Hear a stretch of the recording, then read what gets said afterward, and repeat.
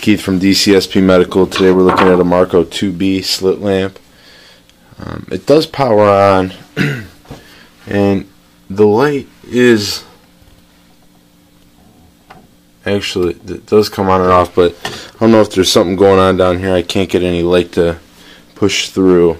I'm not sure if that's a problem or just an adjustment that needs to be tweaked. Again, it is a Marco 2B. It's in okay condition. It's actually not in bad shape at all. It does not have a tonometer with it. The optics seem to be in pretty good cosmetic condition. Does get good movement. The Z-axis has a little drag on it, but it adjusts up and down just fine. If you want more information on this Marco slit lamp or any of our other equipment, you can get us through either one of these two methods, or just leave a message right on the YouTube channel. Again, it's a Marco 2B slit lamp. Thanks. Have a good one.